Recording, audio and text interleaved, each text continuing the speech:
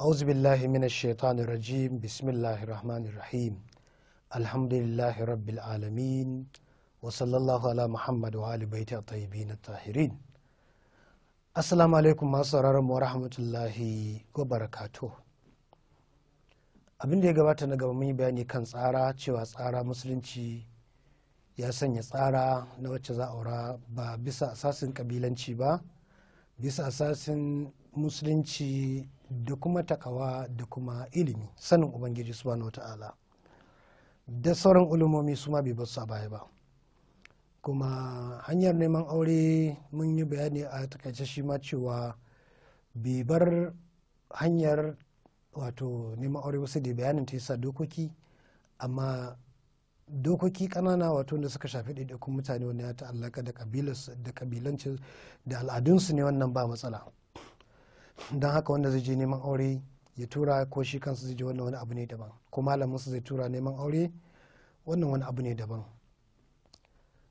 Kuma mun yi nuni da cewa wacce za a aura kada ta manto tana idda. Idan wani ya saki matarsa saki ɗaya ko biyu, wani ya san tana idda ya je neman aurenta, zai iya haramta mishi aurenta har abada. Haka musulunci ya sanya dokokinsa, saboda har yanzu tana da miji kuma ana son ta koma mijinta in zai yiwu, ba a son mutuwa aure. Don haka musulunci ya haramta neman mai idda, wanda ya nema sai ya haramta masa aurenta, neman aurenta har abada. A yanzu mun zo wani bahasi mai muhimmanci wanda yake shine kulla aure. Wannan babban asasi ne. Kulla aure ya fi kimar kulla ciniki, ya fi duk wani abu da za a kulla kima. Don haka musulunci bai bar shi haka nan ba, ya sanya mishi dokoki da sharuɗa. Bai ma bar shi haka nan ba, sai da ya sanya mishi lafuzza na musamman. Wato idan za a kulla aure da buƙatar lafazi na musamman.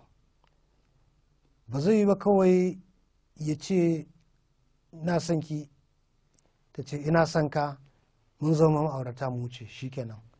Musulunci bai zo da wannan ba. Musulunci ya zo da cewa ne akwai kulli na musamman. Da larabci idan za su iya kuma sharaɗi ne, ya sanya sharaɗi, wannan saboda muhimmancin aure. Kuma sanya sharaɗin kulla shi da lafazin larabci shi kansa ya isa ya zamanto ya nuna mana cewa me yasa musulunci ya sanya sharaɗin kulla aure da lafazin larabci, alhali akwai al'ummu daban-daban, kuma kowace al'umma tana da irin nata yanayin yare. Me yasa kasuwanci da sauran abubuwa ya sanya su da larabci? Wannan saboda musulunci ya sanya muhimmancin aure ne. Domin ya sanya sallah sai da larabci, ba za a karanta fatiha ko sura da wani yare ba sai da larabci. Amma sauran mu'amaloli ya sanya su duk da yaren mutane, sai aure ne kawai bai sanya shi haka ba. Saboda me? Saboda nuna mana aure ba karamin abu bane. Kamar yadda sallah a fuskacin ibada take ba karamin abu ba, haka a fuskacin mu'amalat ba abin da ya kai aure kima. Shine asasin farko da musulunci yake karfafarsa. Don haka daga cikin sharɗin siga akwai lafazi na larabci. Da larabci za ta ce na auren maka kaina, idan matar ce za ta faɗa da kanta, yarinya ce za ta faɗa da kanta, bisa sadaki kaza. Shi kuma ya ce na karɓa auren ga kaina bisa sadakin kaza, wato bisa da sadaki sananne, wato bisa da sadakin da aka yanke. Na aurar da kaina gare ka bisa sadakin da aka yanke, ni kuma shi kuma sai ce na karɓa bisa sadakin da aka yanke. Wato ita ce za ta aurar da kanta bayan ya nema, domin shi zai nema, sai ta aurar, shi kuma sai ya karɓa. Wani lokaci wasu malaman sun halatta akasin haka, cewa na aure ki, amma dai abin da ya shahara shi ne ita ce za ta ce na aurar. Yawwa, sai dai idan ya kasance shi ne kadai ne ta wakilta a matsayin wakili wanda zai aura musu aure, sai ya ce na aurar da kanki, na aurar wa kaina wacce ta wakilta ni wance. Da larabci fa, wacce ta wakilta ni wance bisa sadakin da aka ayyana, kuma na karɓa auren ga kai na bisa sadakin da aka ayyana.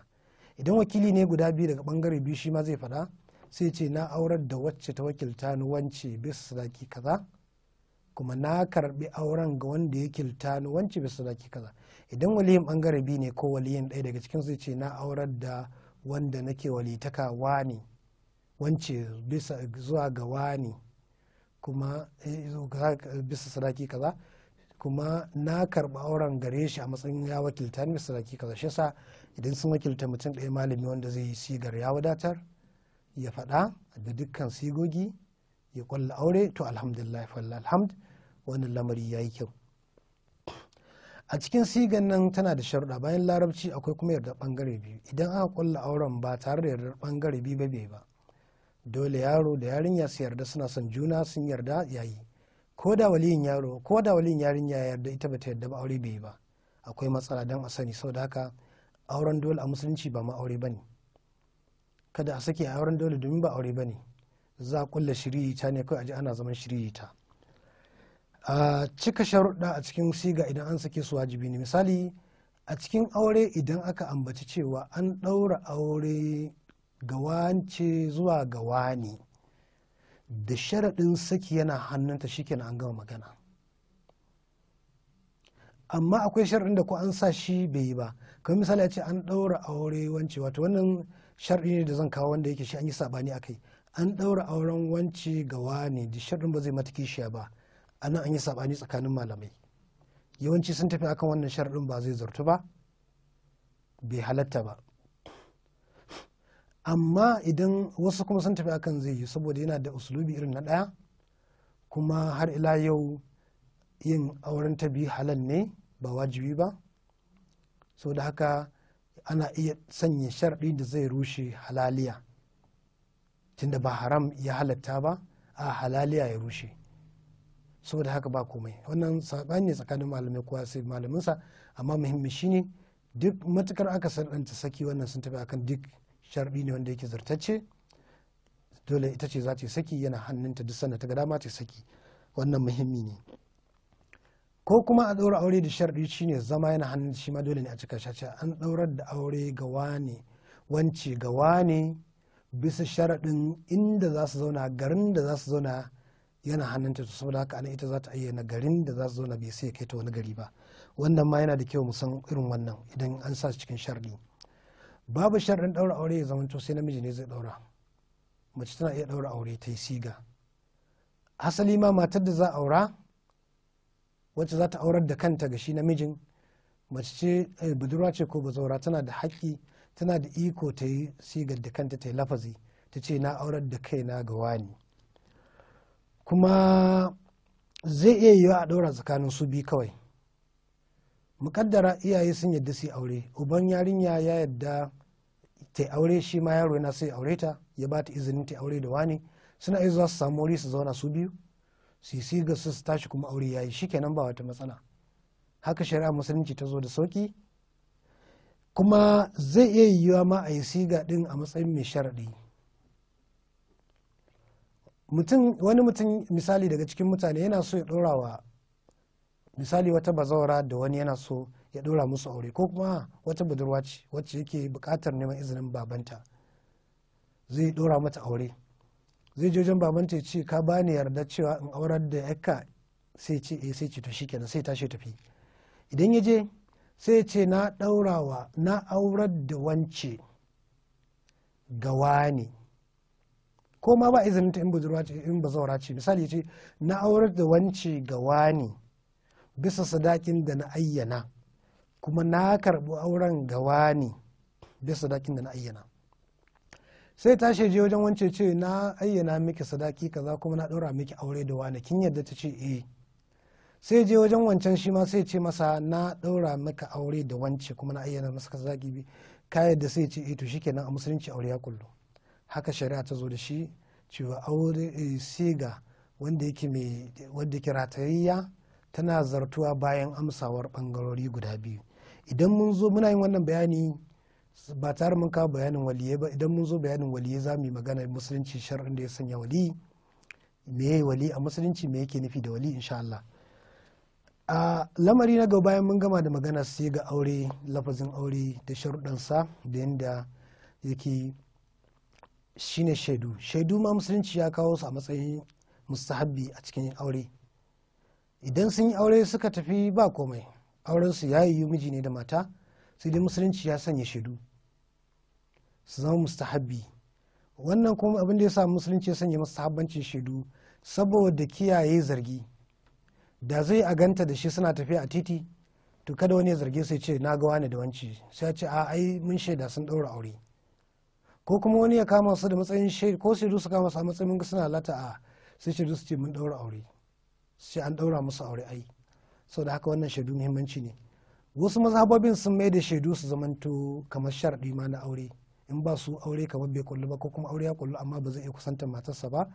Wannan ya saba da koyarwar da ahlul bait suka nuna da ita cewa aure shaidu musahabi ne, kamar yadda zamu ga Imam al-Kazim yana cikin nasihar da yawa Abu Yusuf al-Qadi da kuma sauran koyarwa da muka samu daga cikin littafin cewa Allah ya sanya shaida a saki bai wajabta su ba aure.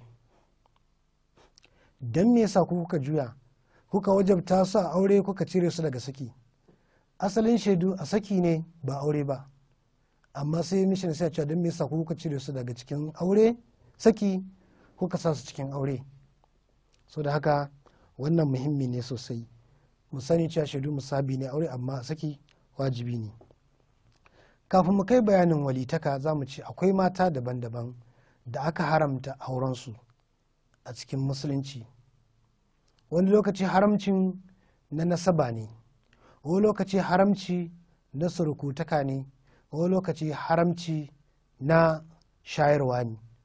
Idan mun zo bayani na gaba za mu ji nau'in wannan haramci da dokokin wannan haramci da dalilan wannan haramci domin mu san domin mu bayani akan su. Da wannan nake cewa in Allah yadda in Allah ya kai mu lokaci za mu ci gaba. Allah ta'ala ya taimake mu akan kare shari'arsa da ke addininsa da yinsa kamar yadda ya zo da shi manzansa ya zo da shi sako. Da fatan Allah ta'ala ya rata mana ya kuma gafarta mana laifukan mu. Wassalamu alaikum wa rahmatullahi wa barakatuh.